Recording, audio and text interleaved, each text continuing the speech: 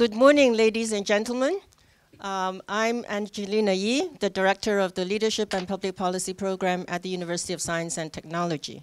Welcome to this wonderful public forum, which is going to be preceded by Professor Larry Diamond's talk, which is going to be Skyped to us. So I would just like to say how honored we feel to have an illustrious panel with us today, and to have all of you participate in this discussion of a most important issue.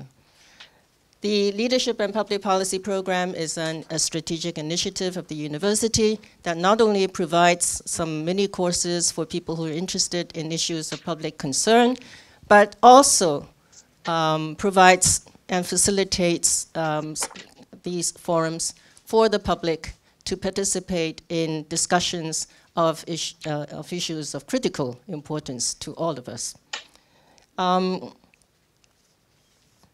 So the proceedings today are going to be simple. We start with Professor Diamond's relatively brief remarks, and then we will proceed directly to the panel discussion with the panelists that I shall introduce shortly. And the panelists will engage in a discussion amongst themselves, and then we shall open the floor to the public. We have some ground rules here before I introduce everyone. First of all, if you would like to ask questions, and you're encouraged to do so, please identify yourselves, and also limit your questions to 1 minute, please, or comments to 1 minute. And also, we should call on people who have not spoken before. So if you've already asked a question, I shall probably give preference to someone who hasn't asked a question.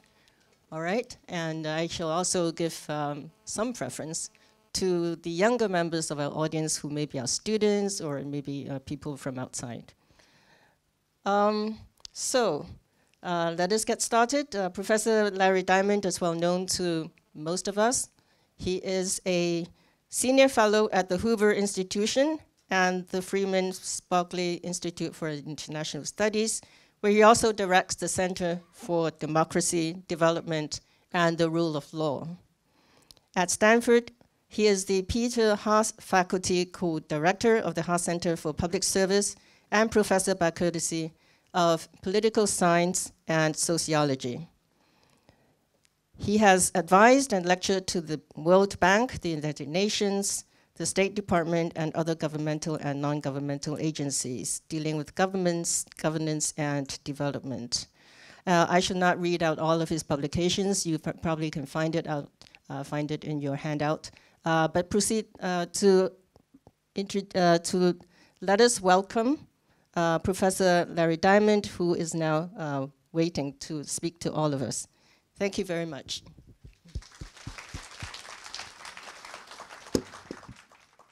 Okay, thank you, Professor Yi, and it's a great honor to be able to participate in this meeting, and particularly with such a distinguished set of panelists as you have here today.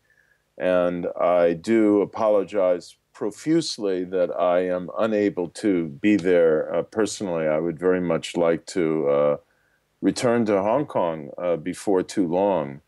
So today I want to do what I was asked to do and ponder the question of really the future of democracy in Hong Kong, first from a conceptual standpoint in terms of how we can think about democracy, what democracy means, and then in terms of Hong Kong's readiness for democracy, and finally in terms of a couple of the elements of the current debate about democracy in Hong Kong and how the particular challenge of structuring the next election for a chief executive of Hong Kong in 2017 might unfold.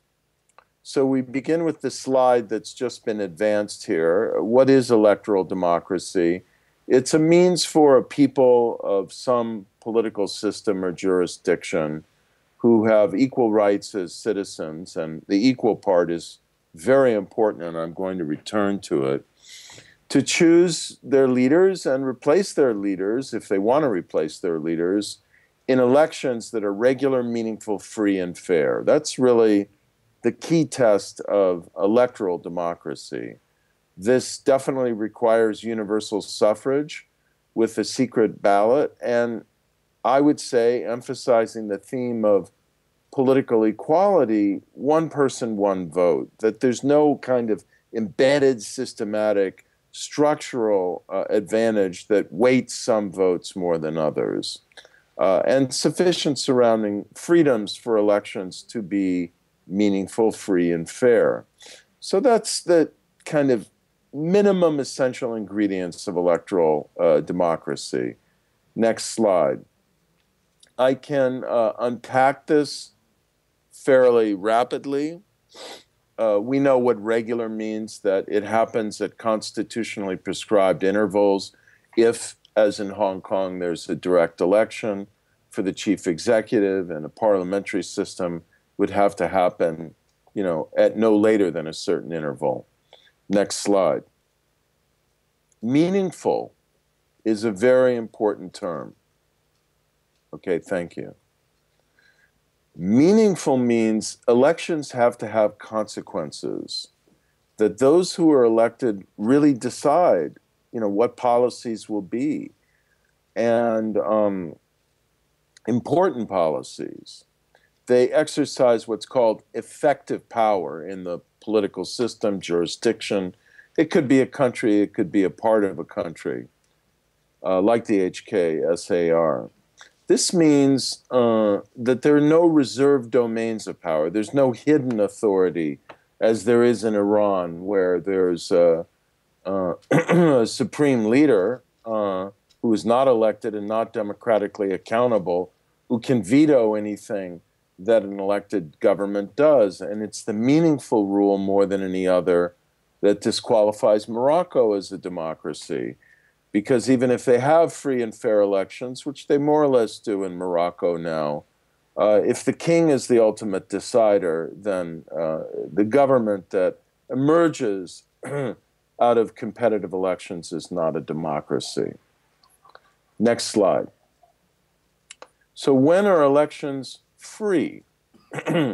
Well, I emphasize here, very relevant, I think, to Hong Kong and the debate that Hong Kong is having now, that free elections require relatively low barriers to entry into the political arena.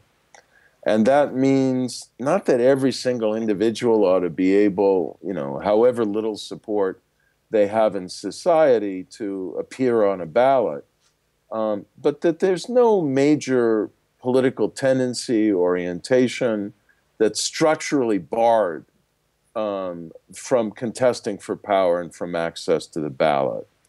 Obviously, this means as well the other conditions that I articulate, that, candidates campaign, parties can mobilize support, people can move about and speak in favor of their political choices without fear of retaliation. And here, a secret ballot is very important. And again, the surrounding climates of freedom that I've articulated. Next slide. There are a lot of elements of fair elections, and I think Hong Kong more or less meets the test of these for the most part. Certainly a neutral and professional electoral administration, politically impartial police and courts, reasonably broad access of the different candidates and parties to the public media, fair drawing and apportionment of electoral districts, incumbents not grossly abusing their office to advantage the ruling party. There's several more on the next slide. Independent monitoring of the vote and the vote counting, full universal adult suffrage, no overweighting of the votes of some citizens. I return to that point, and the others that you can see.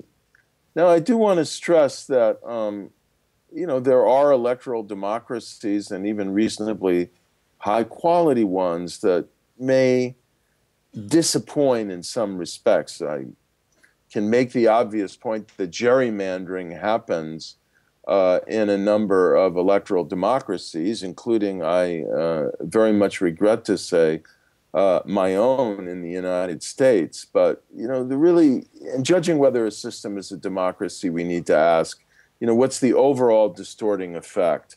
And in particular, you know, is there reasonable political equality? Next slide.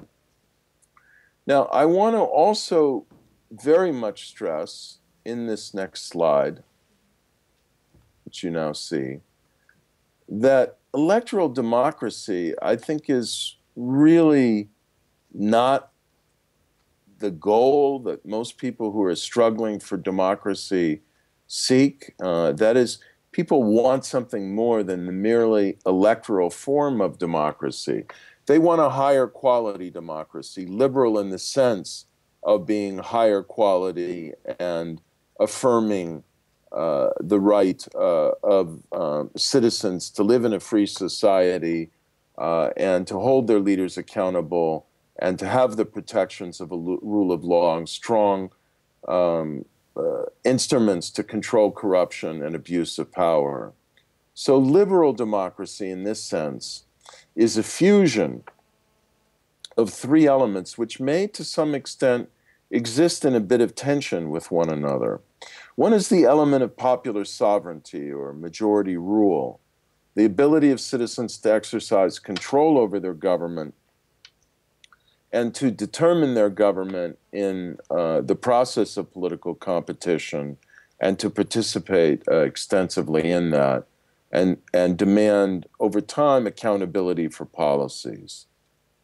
The second element is the element of liberal government, of freedom and protection for the rights of minorities and individual rights, freedom of speech, freedom of association, freedom of the press, freedom of movement, freedom of conscience, and so on and so forth. And at least some minimum floor of political equality so that, again, every citizen, at least in a formal sense and as much as possible, in some substantive respects, you know, has a structurally equal opportunity to influence the outcome of elections and at least have their votes counted equally.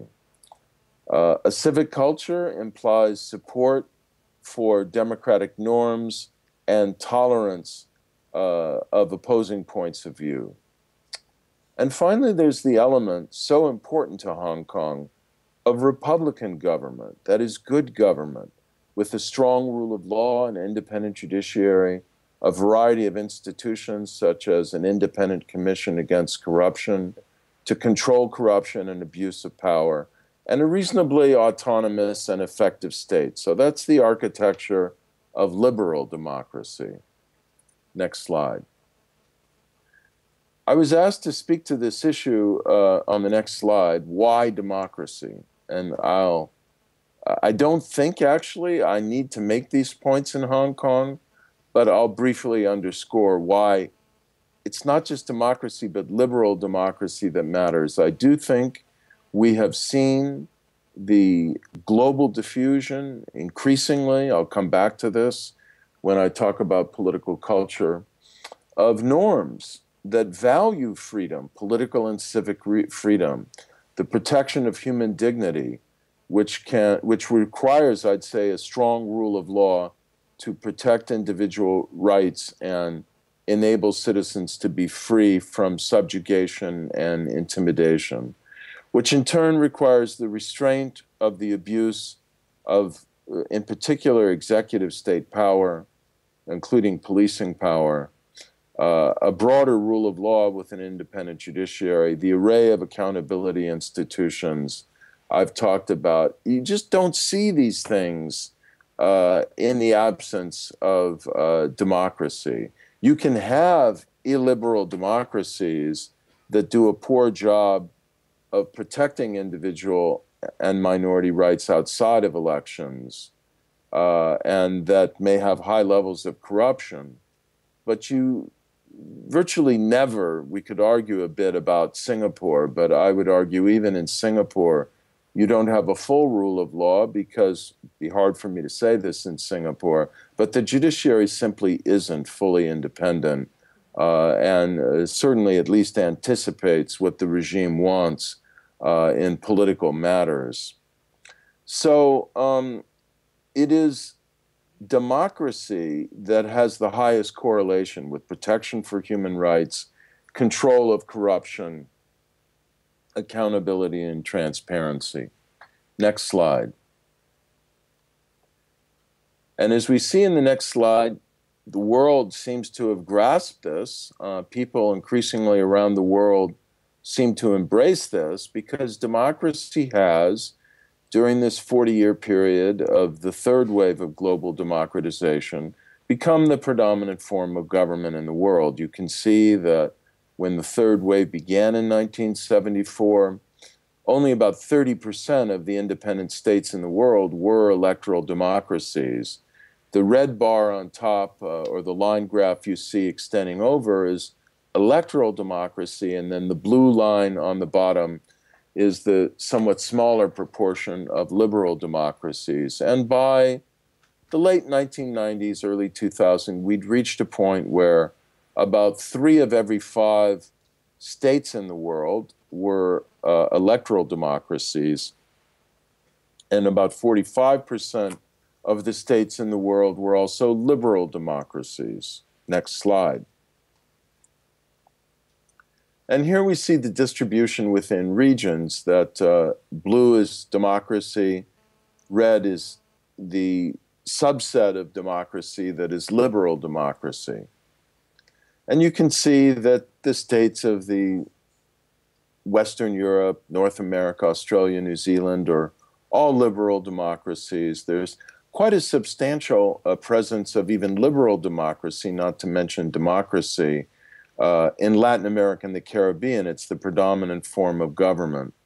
If you look at Eastern Europe and the former Soviet Union, that's the third set of bars over, the majority of post-communist states are democracies, and about 40% of them, which means almost all of the states of Central and Eastern Europe that used to be communist, are now liberal democracies, Poland, Czechoslovakia, Slovenia, and so on. Only about half the states in Asia are democracies. Only a few of those, Japan, Taiwan, Korea, and Mongolia, could be classified, I think, today as liberal democracies. And you see the rest of the distribution. Next slide. So now I'd like to come to, I think, the real question of the day, or one of them certainly. Is Hong Kong ready for democracy? I see that many years after I saw this being debated in Hong Kong, it still seems to be a matter of some debate. So let me try and mobilize some evidence, updating what I've written before to speak to this question. Next slide. First of all, we know from the social science evidence on the relationship between economic development and democracy that the level of economic development, and I would say more specifically the level of human development in terms of the spread of education, health, information, and so on, is very strongly correlated with the probability of a country being democracy, and I'll also say, parenthetically, the probability of it being a liberal democracy. So here we have the 4 levels of human development as identified by the United Nations Development Program, the UNDP. And you can see the countries with the lowest human development, only 28% of them are electoral democracies. By the way, that's not a trivial percentage among poor countries. And then the percentage rises to 45% among countries with medium human development, 70% with countries with high human development, and 89% with societies, and I would include now Hong Kong, that have, as I'll show you in a minute, very high human development. Next slide. In fact, Hong Kong's level of human development is measured by the UNDP is one of the highest in the world. It's in the top 15 of all political jurisdictions in the world, 0.906. And of the top 15 jurisdictions, it's the only one that is not a democracy. Hong Kong ranks 8th in per capita income. It has, as everybody in the room I'm sure knows, extraordinarily high levels of health, education, access to information, and so on. I mean, by any reckoning, Hong Kong is one of the most modern countries in the world. Next slide. Some years ago, Samuel Huntington, in this next slide, specified a zone of transition where we were most likely to see transitions to democracy. And I've updated this zone from the dollars that he indicated when he was writing 20 years ago to 2013 dollars, expressed in per capita gross national income. So the zone is between $3,000 and $10,000. I mean, we're now at the point where Malaysia has developed so rapidly that you can see in this top bar, it's almost moving out of this zone of transition. And China, which is the green line, has well entered it. In fact, entered it at about 2005 or 6, and will be at a level of economic development, kind of where Malaysia is today, probably in another 6, 8, 10 years. Hong Kong is so far above this at over $30,000 per capita that, it isn't even meaningful to talk about Hong Kong being in a zone of transition. In terms of the level of economic development, it is long since past it. Next slide. So let's talk next about political culture. Some people say, well, sure, Hong Kong is a very developed society in economic terms, in terms of some features of development, but it's a Confucian society. People value traditions, they fear conflict, they want to defer to leaders who exercise a strong hand. This is the Confucian way, or the Asian political culture. So we actually have some data from the Asian Barometer. I'm grateful to my colleagues in the Asian Barometer for providing it, that I think can shed light on this question. So now I'll go through some data from a public opinion survey that the Asian Barometer did in Hong Kong about, I think, a couple years ago. Next slide.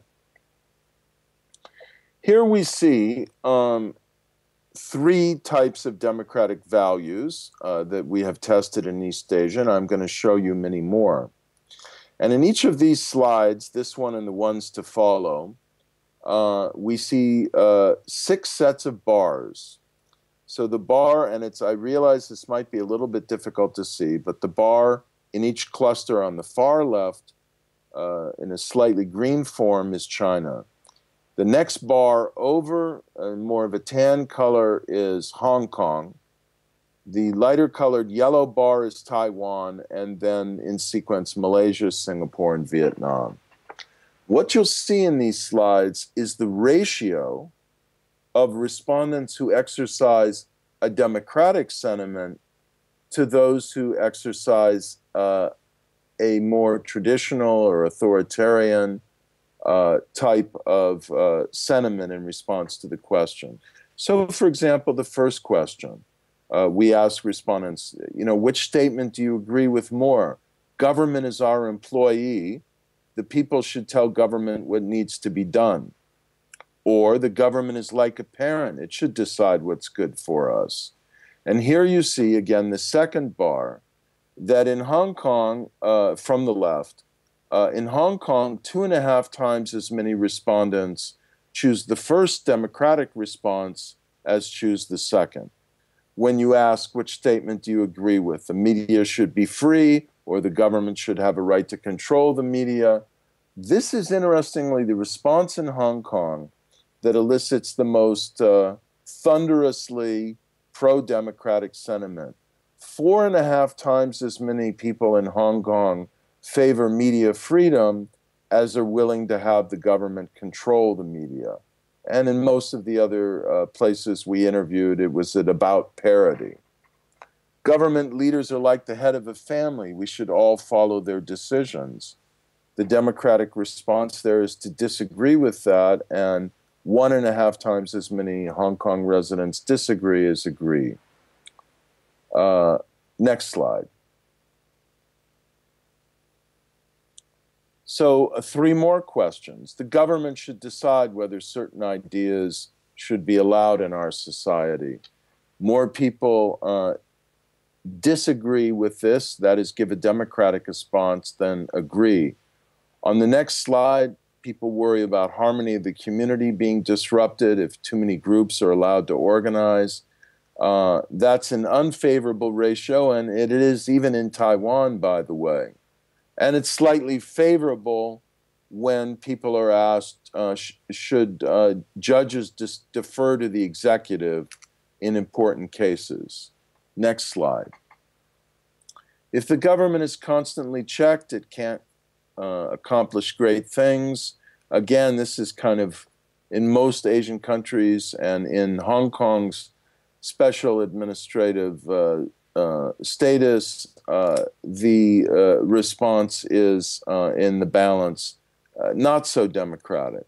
But in most of these others you can see, and the one on the right I'd particularly call to your attention, when the country is facing a difficult situation, or in Hong Kong it would have been worded our system or the SAR, it's okay for the government to disregard the law in order to deal with the situation.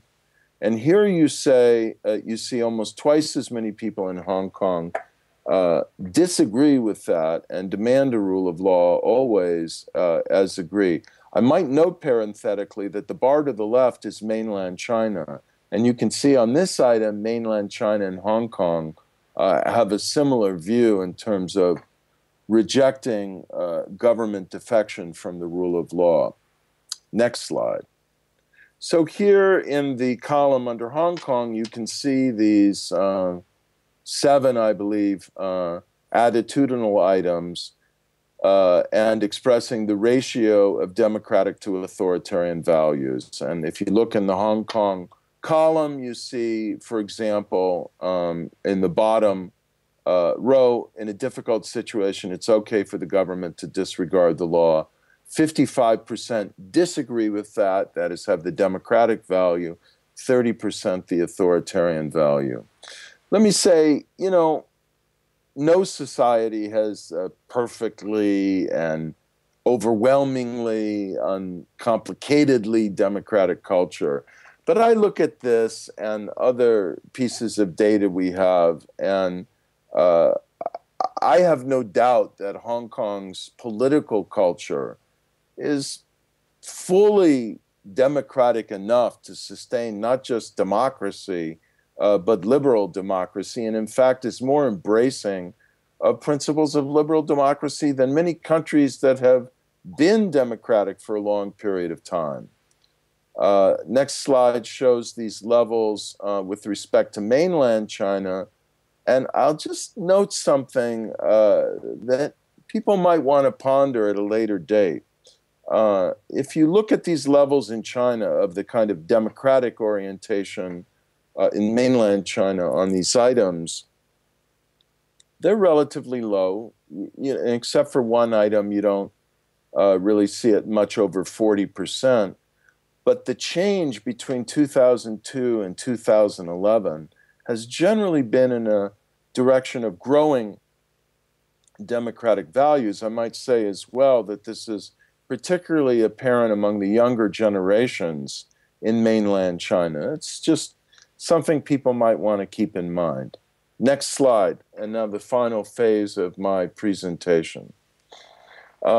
Is Hong Kong ready for democracy? Well, we could look briefly at state capacity and find what you all already know. Next slide, that if you look at the dimensions of state quality or state capacity as measured by the World Bank governance indicators, you see that, you know, Hong Kong has one of the most effective states of any political jurisdiction in the world.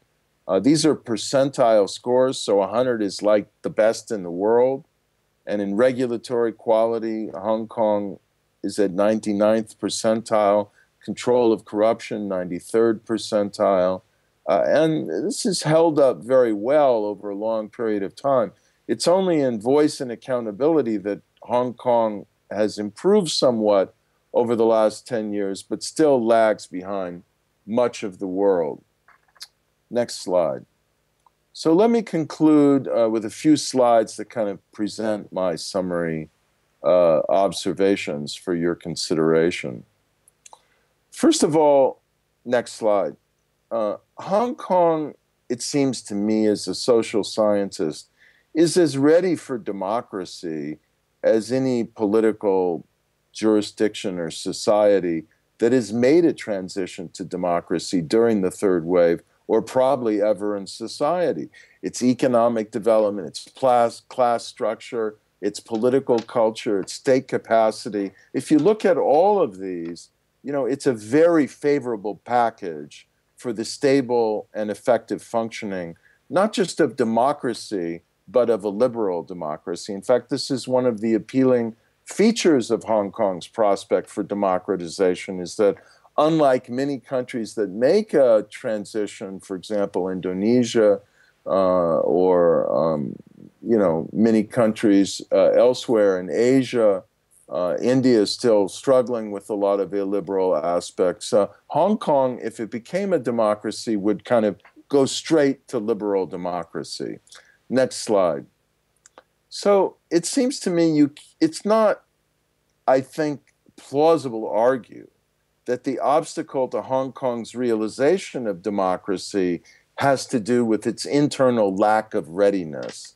There's nothing about the societal, economic, or state conditions that makes it unready. It obviously has to do with some of the concerns and worries of the political authorities in Beijing. And I mean, many arguments could be advanced about what needs to happen, what is on balance right, or what is achievable.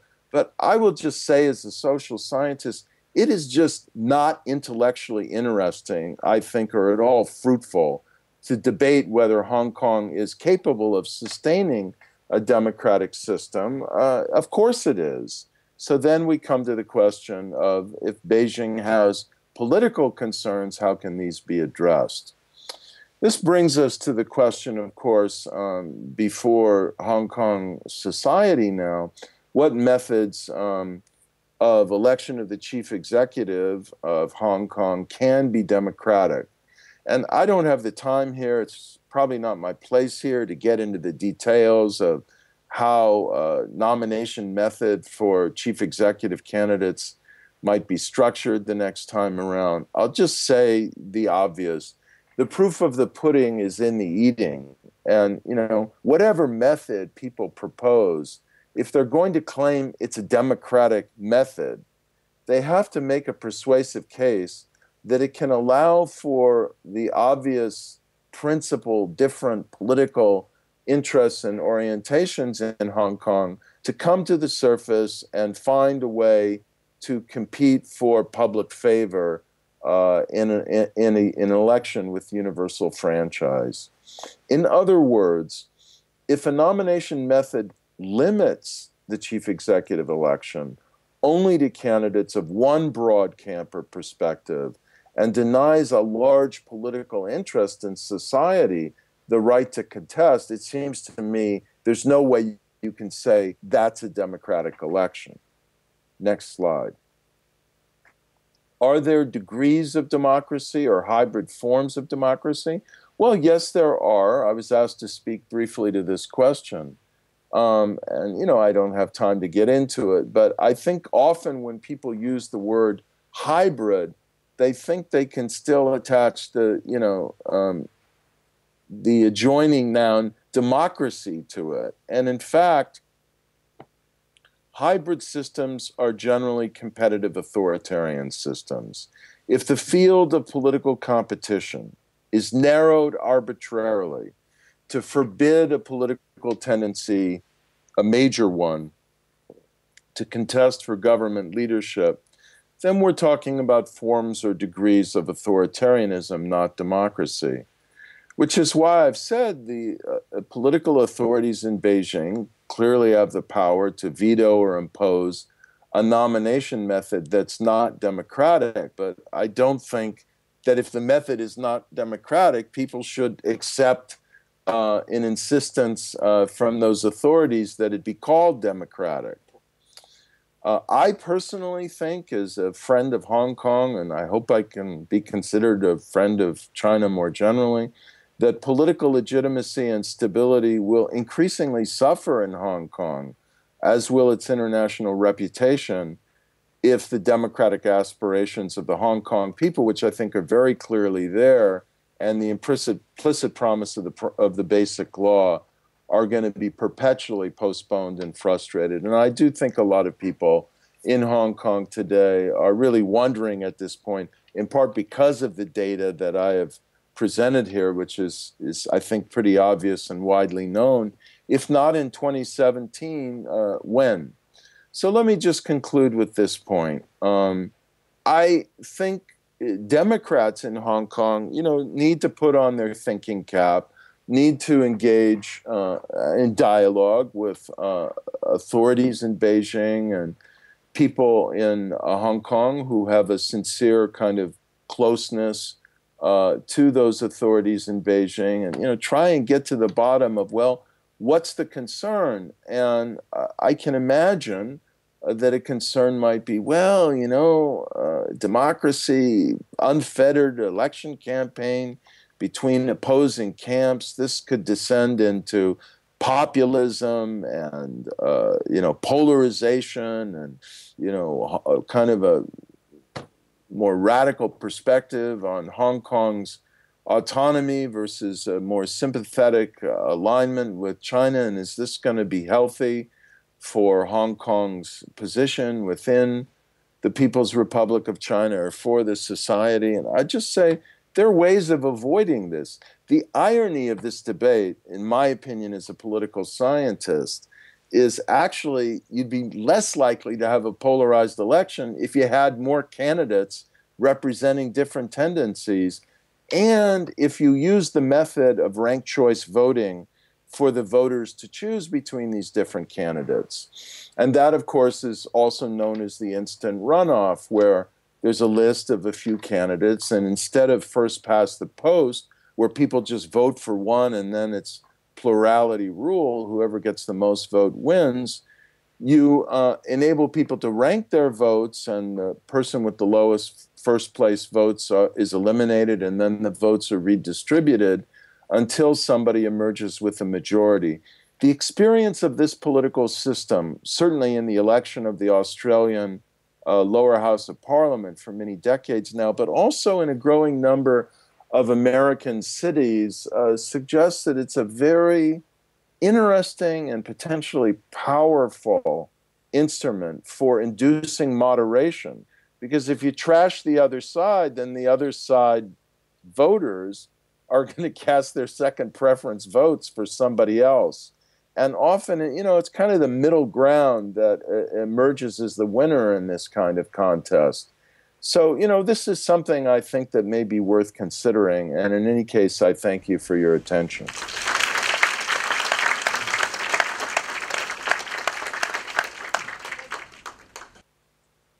Thank you very much, Professor Diamond. Okay, thank you. We know that you're speaking to us at 10:45 p.m. On the East Coast, and we're very grateful that you're able to participate and to stimulate the discussions henceforth. Now may I invite our distinguished panelists to come up to the front. And I do ask the audience, I'm sure that you have many questions for Professor Diamond as well, but I do ask that you hold your questions until the end when we have the open discussion session. I think the panelists require no introduction. You all have the handouts. The Honorable Mrs. Anson Chan, of course, is a familiar figure and a legendary leader in many arenas, and so we welcome her. Mr. Zhao Wenhong is the Secretary General of the Federation of Students. He is a Year 3 student at the University of Hong Kong. Professor Ming is a faculty member in the Division of Social Science at the University of Science and Technology. Mr. Yok-sing is, of course, a familiar face, the face of wisdom and patience, President of the Legislative Council. Professor Jieh-min is a professor, a scholar of Taiwan's democratization movements, and he is in the Academia Sinica in Taiwan. So without further ado, as I mentioned, the ground rule is that each of our panelists will have up to 10 minutes to express himself or herself as to her or his vision for Hong Kong and the path of development from now on, particularly in the political arena. So may I call on Mrs. Chan? I don't think I will take her 10 minutes. The first thing I would say is Professor Larry Diamond is preaching to the converted. Insofar as I'm concerned, I can't really take issue with anything that he has said. So the question facing us in Hong Kong is not really whether Hong Kong is ready for democracy. We have been ready for democracy for a long, long time. The problem really revolves around what Professor Diamond describes as the insecurities within mainland China. But I would say it's not just the insecurities in mainland China, but it is also the insecurities in Hong Kong that is leading to the current impasse insofar as moving towards universal suffrage for election of the chief executive in 2017. And also, I might add, at the moment, we don't seem to be paying any attention, but the 2016 elections of the Legislative Council members, particularly paving the way for 2020, when we're supposed to be able to elect all members of the legislature by universal suffrage, is equally important. Do we see any light at the end of the tunnel? I have to say that given the recent rhetoric and the almost probably 30 different set of proposals that we currently see, ranging from one end of the spectrum, extremely liberal through civic nomination, to extremely conservative set of proposals recently put out by DAB and the Federation of Trade Unions. I don't see at the moment that the road ahead to genuine universal suffrage is going to be very, very easy. Professor Diamond poses the question, how do we address the concerns raised by mainland China? The concern, very simply put, is China does not trust the people of Hong Kong to elect its own ruler. He also pointed out the proof of the pudding is in the eating. The question is, are we allowed to eat the pudding? Are we allowed at least to demonstrate that it is only by fair, equal election, one man, one vote, secret ballot, that on the one hand, we can give legitimacy to our chief executive, and in turn, enable this government to govern Hong Kong effectively? Because I think it is patently clear and easy for all to see that we cannot continue the way that we have been continuing in recent years, because quite simply, this government is not governing effectively. You just look at the 2 years since Mr. C.Y. Leung has been imposed. We're seeing an increasing erosion of one country, two systems. We're seeing challenges to the rule of law and certainly to the rights and freedoms that we all treasure, which hits at the very, very heart of whether we're able to maintain our lifestyle and our core values. These all have to do, ultimately, with whether the people of Hong Kong, at long last, is going to be trusted to elect our own leaders. We see this as a way forward in terms of not only securing good governance, but protecting our rights and freedoms. Because without rights and freedoms, although currently most people would say, well, the rule of law is still pretty healthy, pretty intact. But how long is that going to continue if we're not able to elect our own chief executive, if we cannot hold this person accountable for his or her action or inaction, if we cannot reasonably ask our chief executive to help us defend one country, two systems against the blatant interference from the liaison office in recent years? Now, we now currently have on the table, as I said, probably something like 30, if not more, proposals. Somehow, in the next few months, we have to try and narrow the gap between these proposals. But my group, Hong Kong 2020, is convinced of one thing, and that is that if you're going to meet the basic law definition and the internationally accepted definition of universal suffrage, then you have to meet 3 basic criteria. First, you have to give voters genuine choice. Second, you cannot set down unreasonable restrictions against people standing for nomination and for election. And third, you cannot rule out people with different political affiliations. My group, Hong Kong 2020, we've tried to broker a compromise, given that there are sharply divided opinions within the community. And I hope that in the months ahead, it would be possible for all parties to sit down and discuss these different proposals to see whether there are common points and whether, indeed, some of these proposals can be amalgamated. And finally, I want to point out that at the end of the day, it is not about claiming ownership for any one specific proposal on universal suffrage. It is trying to come up against the political reality facing us and arriving at a set of proposals that can credibly deliver genuine universal suffrage. This is what the people of Hong Kong want, and this is what we deserve. Thank you. Yes, Mr. Zhao, and we're going alphabetically.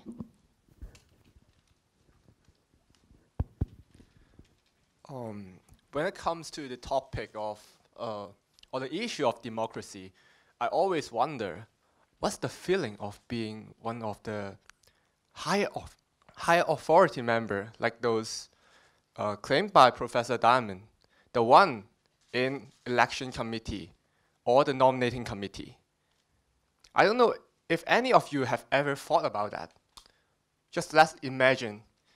I guess in the room there are 20, 100, 200 people, 4 or 5 houses more. We are those members in those committees.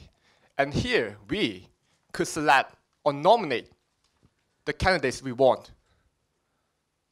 But how about the people outside this house?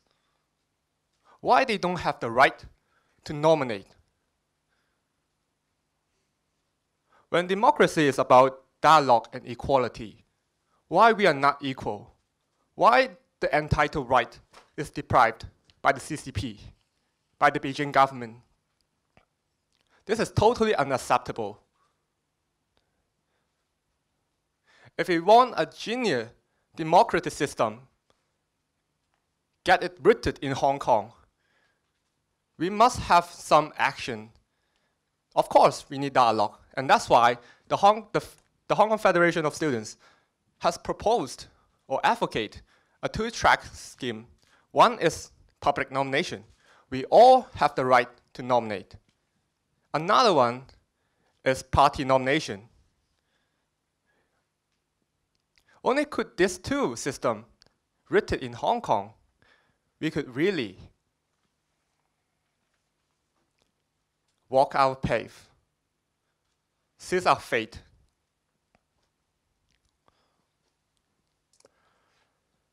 Why party nomination is important is because we always criticize the chief executive. He has no party to back up.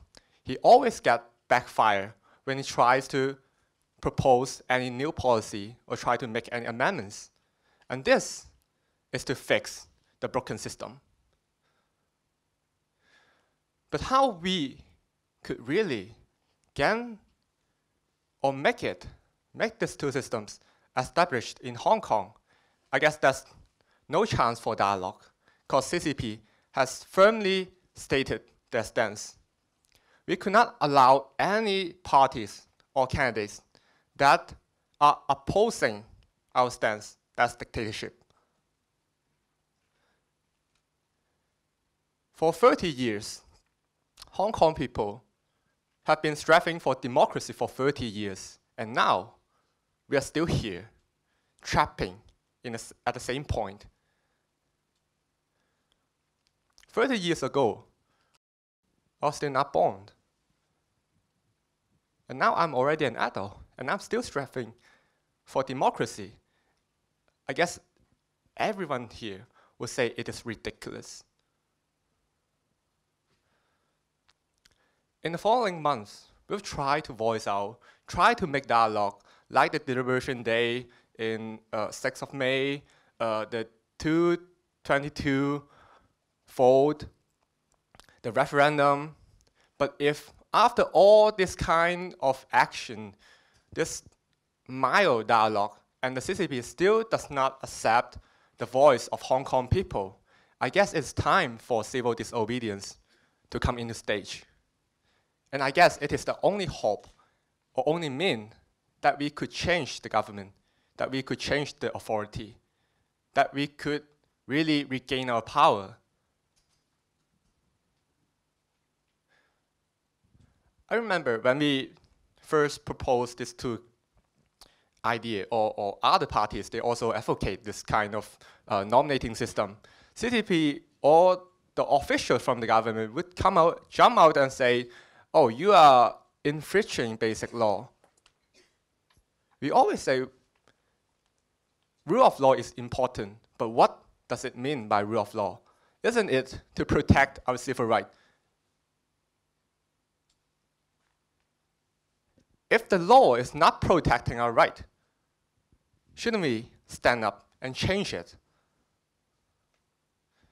And I guess it's time for we all to speak up and stand up.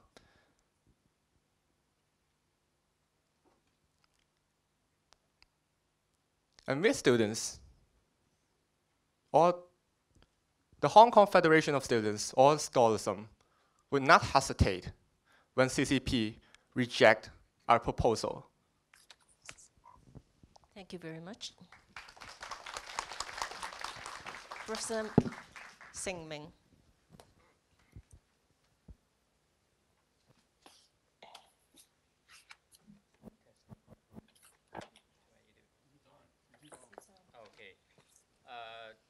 First of all, just like Anson, I agree on most of the points raised by Larry. I would like to just share a few plain and cold facts. Now, in terms of the level of press freedom, Hong Kong was given the highest ranking in 2002 in Asia. It was ranked number 18th. And this year, it has dropped to 61, okay, far worse than many Asian counterparts. In terms of the perceived level of corruption, if you look at Transparency International, the index has fallen in the last 7 years, and probably will continue to fall. Okay, and then in terms of the transparency, the level of transparency by our government, again, many critics point out that the government led by CY has been increasingly becoming in lack of transparency. One noticeable recent example has been that the government has silently shifted the pesticides used on our vegetables. When it was pressed, it told the public that the change of the pesticides was in line with the international standard. But then when it was found out by the cable TV that actually it has adopted the standard used in mainland China, okay? So the officials did not deny any further. And then according to one associate professor of the CUHK, who belonged to the biochemistry department, who told me that he was one of the only 3 members affiliated with a professional organization regarding the toxic materials. he found that one of the 3 pesticides is highly poisonous, okay? And this issue hasn't raised enough degree of attention. And then if we look at our current CD, the chief executive, he has got a long-term track record of being very much opposed to implementing full democracy, being very much skeptical of even expanding some of our freedoms, including the freedom of, there's a kind of freedom relating to freedom of press that he has promised to launch after becoming CD, and he still has not fulfilled his promise. And then on another front, in terms of Hong Kong-China integration, we have seen ongoing tensions in the last few years, okay? Recently, one government principal official said that in the next 10 years, he would expect that 100 million tourists will flood to Hong Kong within 12 months. This figure was alarmingly high by any international benchmark, okay? I just presented a speech at the National Taiwan University last week. Last year, no more than 3 million tourists entered Taiwan from mainland China. What about Hong Kong? More than 40 million in the same period. And the area of Taiwan is 32.5 times than that of Hong Kong. By any measurement, it was simply outrageous, undermining the well-being of this so-called international city. It's increasingly giving the youngsters, including university students, the feeling that Beijing is not trusting Hong Kong people, that Beijing tried to quote-unquote colonize Hong Kong, okay? That Beijing, in the minds of many young people, as vindicated in surveys after surveys conducted by Hong Kong Youth, CUHK, and Hong Kong Baptists, that Beijing simply tried to ward off democracy, did not give us democracy, and tried to control Hong Kong politically, okay? And therefore, we have seen increasing proportion of not only young people, but also educated people. They're becoming very distrustful of Beijing, very distrustful of one country, 2 systems, very worried about our future prosperity and stability, so on and so forth. And some people also express the consideration of leaving this society, okay? And I think the sharing just aired by my neighbor who comes from the Hong Kong U, I think also vindicates those figures. So in my research over Hong Kong politics in the last 30 years, I've never been so pessimistic about Hong Kong as now, okay? I think I'm even more pessimistic about Hong Kong now than 1989, okay? Given the recent extremely tough stance, hard-nosed stance demonstrated by Beijing against implementation of true democracy. It seems that the pan-democrats, as well as the majority of the public, are now on a collision course with Beijing. And this is not surprising for me if you look at the cross-national research, which asks the question of what kind of regimes would most easily lead to political instability. If we classify the regimes into democracies, non-democracies, that is authoritarian regimes, and partial democracies, we find that partial democracies are most promising of yielding political instability because of a number of reasons, including what we call selective appointment of the like-minded people by the government, the polarization, and eventually which will lead to mass mobilization for and against democratization. Increasingly, we have seen this happening in Hong Kong, okay, And therefore, I'm extremely worried, okay, that should Beijing continue to reject not only the more democratic platforms raised by scholarism or Hong Kong Federation of Students, if they continue to reject even the compromise models raised by, 2020 by Anson or other group, I think there's a higher probability of compelling Hong Kong people to engage in nonviolent resistance tactic, okay, trying to seek for a real democracy. So it would usher in a new era, okay, a new era of perhaps confrontation, suppression, and heightened mass mobilization, and perhaps more repression, and so on and so forth. That is, will Hong Kong go down on the path like what Taiwan has experienced in the last 50 years? I think this remains an open question that needs to be answered by Beijing and Hong Kong people. This afternoon, I belong to a group of scholars who initiate a platform. Basically, our platform more or less aligns with the one raised by the students, the scholarism and the Hong Kong Federation of Students, okay? Except one point. We agree on the platform asking for a genuine democracy. Within a week, we have got about 70 scholars support, okay, which simply outnumber the compromise model raised by 18 scholars in Hong Kong. I think, again, that shows the tip of the iceberg, that there's a very strong degree of support for genuine democracy in Hong Kong, which Beijing can only ignore at its own risk.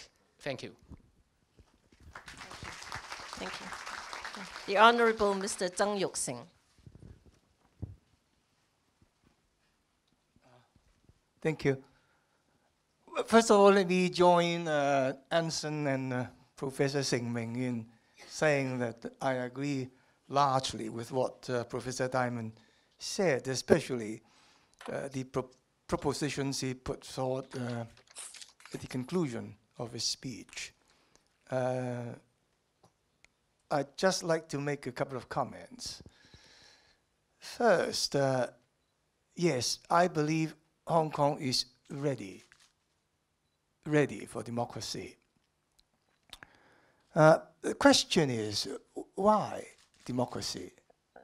Why does Hong Kong need democracy? Professor Diamond, in his speech, points out a number of advantages of a liberal democracy, including, for example, the ability to protect human rights, to protect freedom, to ensure freedom of the press, rule of law, to fight against corruption. Well, these things we have already had in Hong Kong for a long time, without democracy, or at least without electing our government by universal suffrage. Yes, sometimes we do slip a little bit in this international assessment, as Professor Ming has pointed out. But I think it has also been pointed out that up to now, we cannot say for sure that there is a definite trend towards poorer transparency, more corruption, less press freedom. There is not a very clear trend yet. There have been fluctuations. We've gone through some ups and downs in the years past. Even if there is such a trend, even if we are doing not as well as in the past, is it because we are less democratic today than in the past? It takes some very hard argument to convince people of that. So, and of course, towards the end of his speech, Professor Diamond mentions some of the points put forward by skeptics, by people who believe that democracy will create problems for us. And Professor Diamond says, well, these problems can be solved. There are things we can do to make it better. This is precisely what we have to consider. Because people who are now arguing against democracy in Hong Kong are saying that, look, all the good things of democracy we have already had. But some of the good things we have had, some of the advantages of our existing system may go once we introduce democracy. Efficiency of the government's decision-taking, for example. Democracy prevents serious mistakes made by the government, but democracy doesn't speed up the process of decision-making. And already, people are complaining that we are losing some of the efficiency we used to have in the past, when we were less democratic. When the Legislative Council was none of the seats in the Legislative Council were elected at all. So we have to address these problems. I'm sorry I missed Professor Jieh-min's lecture earlier this morning. I think he tries to address the question whether democracy is the answer to the challenges to our governance, right? I don't know what the professor's answer is. Well, my belief is we cannot have any hope of improving our governance without moving towards democracy. However,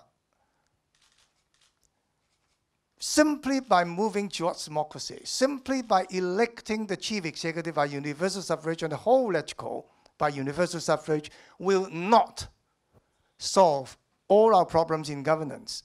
There is a host of questions, a host of problems we have to address before we can assure ourselves that we will practice good democracy, that we will have good governance coming with democracy. So this is important. So this is the first question. We have to ask, but let me make this clear. I have said in public many times that I believe we don't have any choice at all. We must move towards this final goal of democracy as provided for in the Basic Law. And I believe that if we cannot elect our chief executive in 2017, Hong Kong would be in a very difficult situation. I've used the word ungovernable before, and I still believe that will be the problem we'll be faced with if we cannot succeed in bringing in democratic system of election for chief executive in 2017 and for the whole LegCo in 2020. So we haven't got any choice. However, given that we must move towards full democracy, we have to look at the problems we have to address. We have to learn from the experience of other democracies, successful and not so successful, to make sure that we will, the democracy we are going to have will be successful. This is my first comment. Second comment, the worries of the central government, the feeling of insecurity of the central government.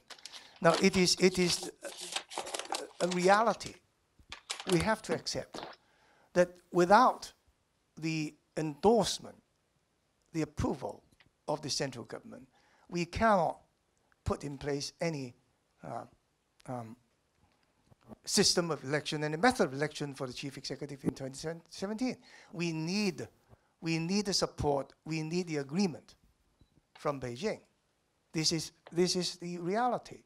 So, yes, we have to consider how we can address the worries, the reservations, let's say, on the part of the central government about giving Hong Kong people the freedom to choose the chief executive on our own. And again, Professor Jieh-min, when you defined meaningfulness of elections, I noticed one criterion you put forward is there should not be any higher authority who can simply set aside the result of elections they don't like, right? Now, does this include the power of the central government not to appoint someone elected in Hong Kong to the post of chief executive, because that is in the basic law. Well, of course, our young friend may say, let us change the basic law. Well, try to do it. And we won't, I don't think we won't succeed in bringing in this new system of election in 10 years, 20 years' time, if you're looking for changing the basic law, right? So it is in the basic law that after being elected in Hong Kong, the chief executive has to be appointed by the central government. Now, if the central government refuses to appoint someone elected in Hong Kong, I'm not saying that this is a likely event. I'm not saying this is likely to happen, but does it fall into the kind of situation Professor Diamond says about a high authority setting aside an election result they don't want? But this is the kind of balance provided for in the basic law. This is one country, two systems, right? When we talk of the sovereignty of the people, I don't think in a situation like Hong Kong, because we are not a sovereign state, I don't think we can talk about the absolute sovereignty of the Hong Kong people. Even when Professor Diamond mentions the word citizen, we have to be careful. What are citizens in Hong Kong, right? In most other contexts, I believe that when we talk of citizens, we talk of nationals. You have to be a national of a country in order to be a citizen, to enjoy citizens' rights. Well, in Hong Kong, you don't have to be a Chinese national to have voting rights. So it is rather specific meaning of citizens in Hong Kong. And to sort of provide a balance to that, there is this power of appointment by the central government. So Hong Kong people, including non-Chinese nationals, can have a right to vote, but after voting, it's for the central government to decide whether to appoint or not. Now, one reason which has been put forward for a sort of having a more controlled process of appointment is to avoid the kind of political crisis, constitutional crisis, when Hong Kong people elect someone which Beijing finds unacceptable. Now we have to address this problem. Again, I believe that any election system for the chief executive must be seen by most Hong Kong people as genuinely democratic in order to work. Even if, so by some miracle, the SAR government and the central government manages to get a very tightly controlled system of nomination passed by 2/3 of LegCo and installed and put in place in 2017. Now, Hong Kong people would definitely revolt against that. And it will not be seen by anybody as a successful election in 2017. So anything that can improve our governance by way of providing a democratically elected government, it must be seen by the general public and by the international community, if I may say so, as genuine democracy. I don't think anyone can dispute that. So, but at the same time, we have to consider the worries of the central government. The worry is simply this: what if someone who is unfriendly or who is actually confrontational, who adopts a confrontational attitude towards the central government, doesn't want to cooperate with the central government, is elected in Hong Kong? How do we address that problem? We have to consider, and in considering all the proposals put forward, I think this is one question we cannot avoid. But again, I agree with Anson that we need dialogue, we need rational discussion, pragmatic, on a pragmatic basis. Let us work together and make it happen. 2017, the chief executive must be elected by universal suffrage, by a system supported by the majority of Hong Kong people. That is my belief. Thank you. Thank you. Professor Wu, fresh from Taiwan. Okay, thank you. We couldn't agree more on the fact that Hong Kong is already ready for democracy. And as Professor Larry Diamond points out, Hong Kong is not only ready for electoral democracy, but also for liberal democracy. Here, I have two questions to ask and discuss with Professor Diamond, and also to engage the audience in this convention room. The first one is theoretical. The second one is more practical oriented.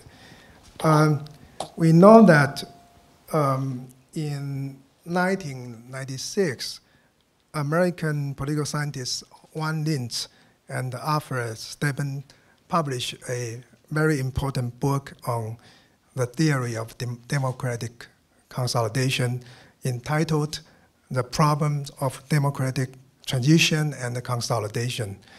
In this book, they cited particularly Taiwan and Hong Kong with regard to the prospect of becoming a democratic system, whether Taiwan and Hong Kong could be democracy and could be consolidated.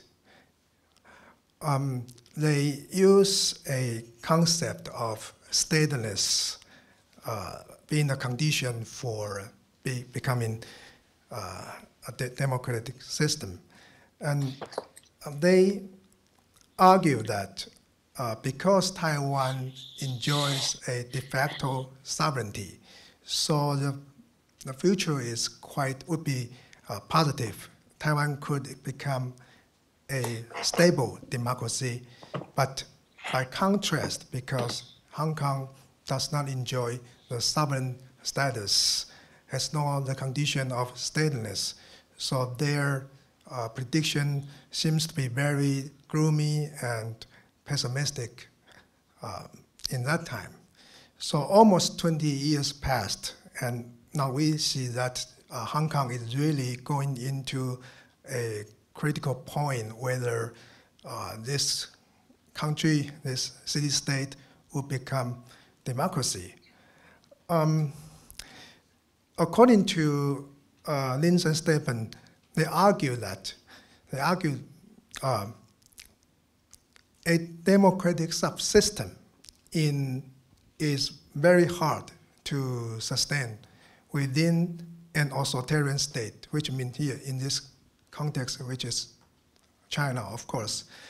Why it's so? Because democratic legitimacy demands the application to all citizens under the state's territorial jurisdiction. So it is contradictory to grant political freedom to only a portion of the population and to deny it to the rest of the country. According to Lins and Steppen, they say, quote, democracy requires statehood. Without a sovereign state, there can be no secure democracy, unquote.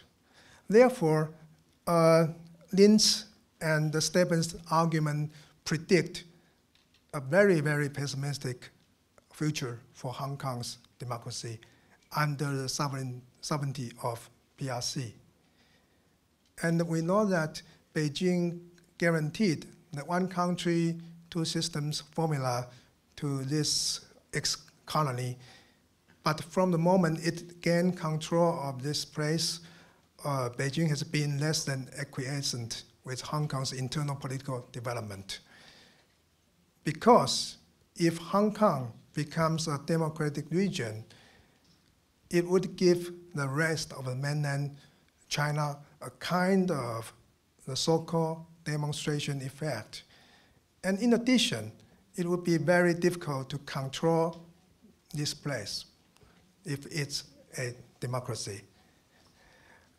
Okay, so this is my first question by quoting Linz and Stephen. I want to discuss with Professor Diamond. That is, what do you estimate on this Linz-Stephen conjecture? Do you think that this theory still applies to Hong Kong in terms of current developments, and especially the current development of Beijing and the condition? We know that China has been under tremendous growth, and the phenomenon of rise of China has been so salient over the last 2 decades.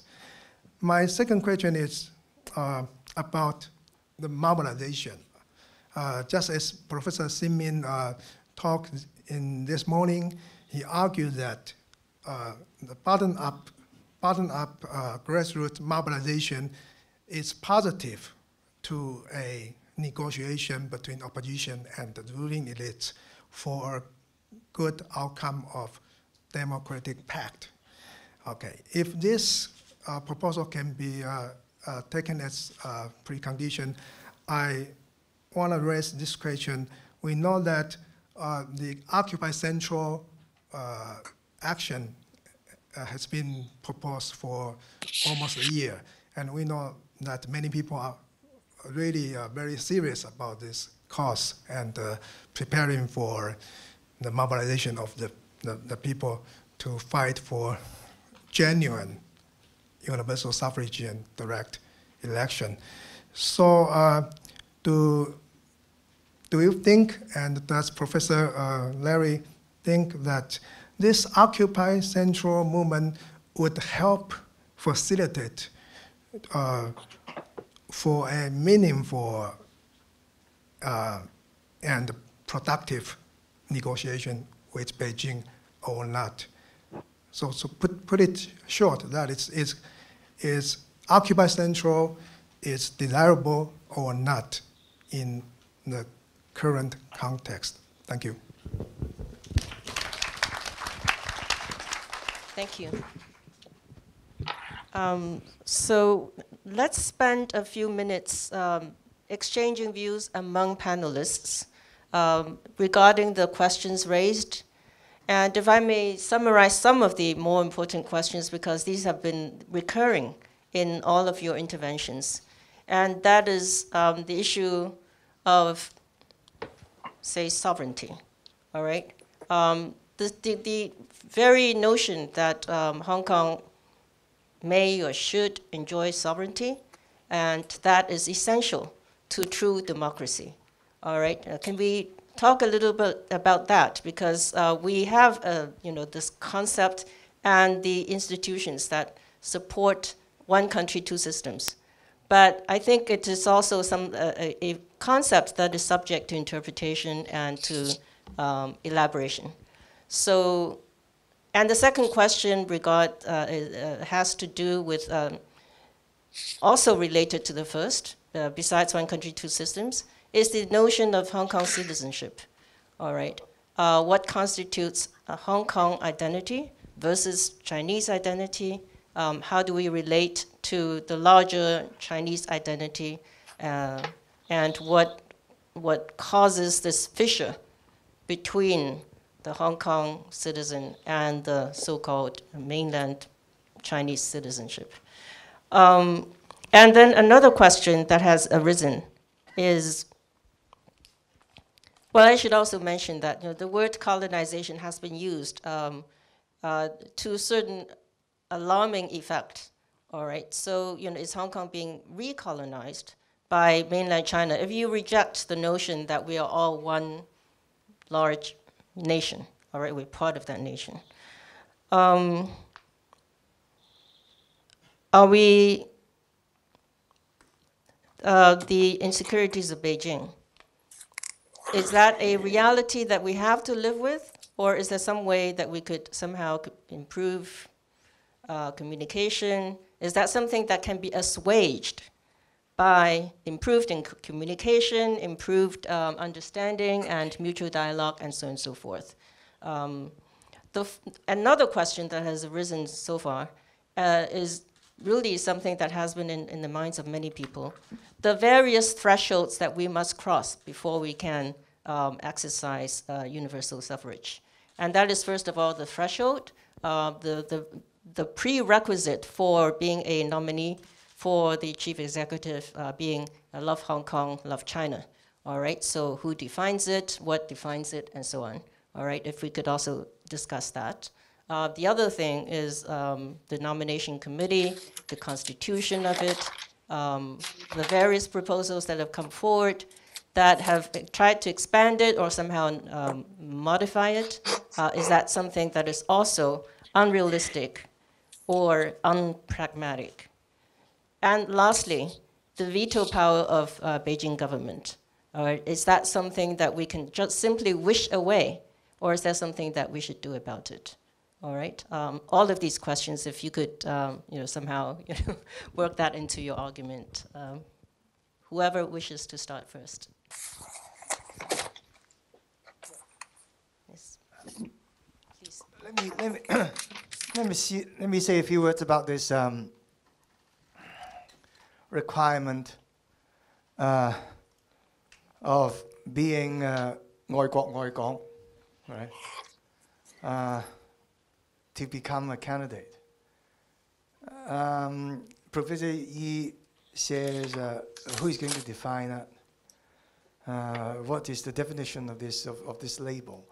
A couple of quite authoritative people from Beijing have recently tried to offer a definition. Rao Guoping is one. I think he at a forum earlier, I think a few weeks ago, he said he would try to define this label, love Hong Kong, love the country, as pledging allegiance to the arrangement of Hong Kong's return to China, which is this one country, two systems. And also upholding the basic law and abiding by the basic law. Right. Now, if that's the case, I don't think anyone can dispute that. Right? To become the chief executive. Well, before we take office as members of the Legislative Council, we have to take an oath. And that is in our oath, to uphold the basic law, right? And abide by the basic law, and to pledge allegiance to the Hong Kong Special Administrative Region of the People's Republic of China, right? So we can't imagine someone who is against this, against Hong Kong's integration with China under this one country, two systems arrangement as defined in the basic law, or anyone who is against the basic law itself, to be willing at all to take up the post of chief executive. So I don't see any problem if this criterion is defined this way. And moreover, Professor Diamond says it cannot be really a fair election if candidacy is only limited to a broad camp, right? If one camp of people are excluded from the race altogether, well, again, at the recent meeting in Shanghai between some of the Chinese officials and LegCo members, the head of the liaison office in Hong Kong said, we have never claimed that anyone from the pan-democratic camp cannot meet this requirement of being 愛國愛港. Right?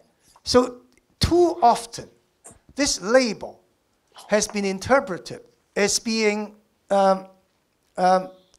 used exclusively for people, for politicians belonging only to what we call 建制派, the pro-government, pro-establishment, or pro-Beijing camp.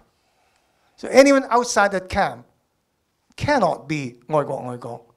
However, the head of the liaison office himself clarified this point. Right? This is not a label used exclusively for a certain camp in Hong Kong. And I think this is important. Can I answer Jasper's point? I think in a way he's answered it himself. There is no dispute, I think, amongst the general public as to what you mean by being a patriot. And I think all of us should be reminded of what Deng Xiaoping said. He defined it in these terms. You're not asked to embrace or love the Communist Party. You are asked to support the return of sovereignty of Hong Kong to China. You are asked to observe and uphold the Basic Law. And as Jasper points out, whether the CE, the chief executive, or members of the legislature actually have to take an oath to this effect. So why is so much, heat being generated today by different definitions of what you mean by a patriot? I have no doubt that if you give Hong Kong people the right to exercise their vote in a fair, transparent, equal manner, we will not elect a chief executive who cannot work with Beijing. Because the reality facing any chief executive, and mind you, you have to differentiate between rhetoric uttered whilst you are in the process of standing for election and the realities facing you when you're actually in post. Everybody knows someone who confronts Beijing at every turn is simply not going to be an effective chief executive.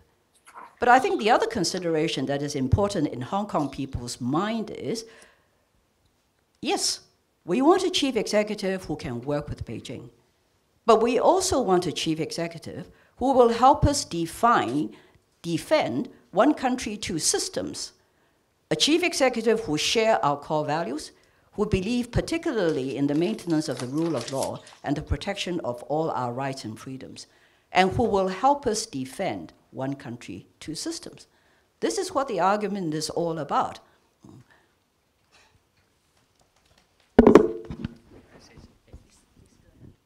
Yes. I think what worries Hong Kong people is that to be patriotic, to love Hong Kong and China is never mentioned in the Basic Law as a requirement for the future chief executive. And secondly, if I remember correctly, a senior leader in China, CHOW, last year he cited two examples that the leader of the Civic Party, Zhu Yu, and the leader of former leader of the Democratic Party, Albert Ho, they were not regarded as patriotic under some pretexts, some excuses, which raised the eyebrow of many attentive public in the town. So the danger of inserting this additional unnecessary item as a prerequisite for selecting our future chief executive is that many people in Hong Kong think that Beijing would simply like to arbitrarily add an additional criterion in order to impose political control whenever it sees fit. So that's my point one. Point two, Mr. Zhang said that there's not been a trend established regarding the decline in the governance of Hong Kong, okay, as far as that is concerned. It is something that I would politely diverge, okay. If you look at the Press Freedom Index, okay, established both by the Freedom House and as well as the an international NGO, Journalists Without Borders, the trend of the decline in press freedom has been indisputably clear, okay? It's very clear, downward in the last several years. As I said, down from 18 in 2002 to 61 in 2014, okay? It also raised the alarm, so just a few months ago, when there was large report, widely circulated reports that HSBC, Standard Chartered, and the Bank of East Asia, together with some Chinese banks in Hong Kong, they withdraw the advertisement from a few newspapers who have been critics of the Hong Kong SAR government and advocates for democracy. And well, that includes, of course, the Apple Daily. Apple Daily has been always ranked as the top 1 or top 2 newspaper in circulation. It doesn't make good sense at all for a giant company like HSBC to suddenly withdraw its advertisement from Apple Daily. So there's only circumstantial evidence that perhaps, okay, that many people would believe that perhaps some kind of political pressure has been exerted in conjunction with many other signs of decline in press freedom, okay? Cases that I don't need to mention here. Should that be true, it just raises a possibility that the risk, the political risk, the economic risk of doing business in Hong Kong has been elevated. The risk premium has been elevated, so much so that it would discourage, if other things being equal, international investment in Hong Kong. So that is a very worrying sign. If you thought about transparency, again, there are many such evidence. If we talk about the freedoms, okay, just a couple of years ago, the anti-national education movement that was widely regarded as an attempt by Beijing to brainwash our next generation in order to control the freedom of thought. Okay, the freedom of thought. So I think my neighbor, the students from Hong Kong U, has indicated that the younger generation and some middle class, they have become extremely impatient. They find that Beijing simply would like to indefinitely hold on to its control over Hong Kong without respecting the promises made in the Basic Law and in the Joint Declaration. Just last month, Hong Kong used in the panel, okay, formed by international experts who are authorities on constitutional rights, and so on and so forth. They unanimously agreed that the ICCPR should be valid for Hong Kong. It's part of the Basic Law. And the ICCPR make it very clear that, that if Beijing's promise of giving us genuine universal suffrage is upheld, the filtering, okay, the political filtering mentioned by many Beijing authorities in the last 12 months, they are simply obviously against the definition of genuine universal suffrage. Can I make a very quick response? My training in the university was in science and mathematics. When we talk of a trend, you can't simply compare 2 points, sorry. Do not just compare 2002, 2003 with 2014. There have been years, if we look through all the record, our record, in the past 12, 13 years, there have been years when we did fall below. And then we rebounded, we went up again, right? So much for trend. As for withdrawing of advertisements from a certain media, I'm afraid this is something that's going to happen even when we have attained full democracy. Sorry. For the Press Freedom Index, I'm talking about comparing year by year data, not from 2012, but starting from 2002 up to 2014. We are talking about 12 years. Right. I think they constitute... When we fell down, when we actually fell below. Yeah, the overall trend, I just showed to my class of students, the overall trend exhibited by the NGO, it was clearly a downward trend. Whether it's moved like that, I think we need to look at the original data, but the trend is very clear, okay? Down from 18 to 61, okay? That is very clear. We're talking about 12 years, not 2 years or 3 years. Sorry. I'd like to just express a layman's observation. why is it, if things are going so well, why is it that there seems to be this pervasive pessimism among Hong Kong residents? Why is there so much worry and so much feeling that there is a degradation of lifestyle, of individual freedoms, and so on? There is a sense of worry in the air, and of course this is totally unscientific and unmathematical. But there is a sense of worry both in Hong Kong and perhaps in Beijing, the authorities. So is this simply mass psychology? Is it a myth that is being created and circulated and being refabricated? Or is there some basis? Now, I know that Professor Ming has come up with some graphs to illustrate his point. But then also Professor Jieh-min has some more uplifting figures for Hong Kong. So it's hard for us, without actually researching all of this data, to tell which one is telling the true story. I'm just trying to grapple with what to believe in, and also to help lift my own pessimism. Do you have anything to help us? I think, yes, a very good question that you pose. Why is it that 17 years after the handover, today in Hong Kong, there's a general sense of unease, a general sense that we're allowing our core values to be chipped away, a general fear that the chief executive's main design seems to be to encourage so much economic integration and economic dependence that at the end of the day, when that has taken root, we have very little to say about maintaining our lifestyle and our core values and one country, two systems. I agree entirely with Professor Ming.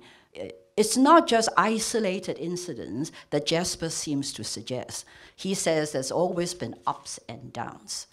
But in my entire 39 years of working with the Hong Kong government and another 12 to 13 years of being involved in political discussions, I have not seen such deterioration in the quality of governance, in transparency, and even keeping corruption at bay.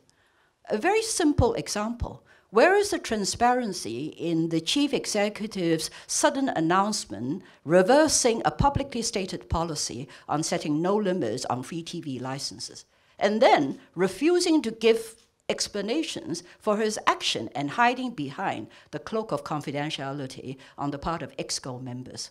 That's just one example. Look at the recent allegations of misuse of public funds. This has arisen directly because the government increasingly has this policy of appointing people in our own camp to our main advisory boards and committees. Talk about the lack of transparency. Why is it that a district councillor who legitimately questions whether discussions should be behind closed doors or open doors is suddenly physically removed from the police? All the evidence is there for us to see. The question is whether you want to see it. This is why there is such pessimism in the community at large. And if we do not address this, then I'm afraid you will have a serious risk of social instability.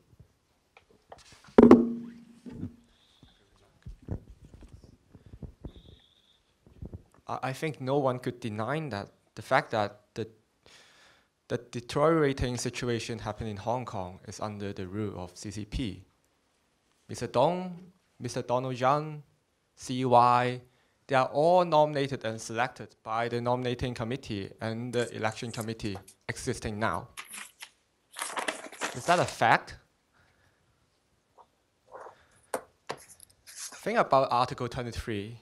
Think about the national education incident. Think about the Northwest New Territory Development. Think about HKTV incident. Think about what happened recently. Editor-in-chief of Ming Bao.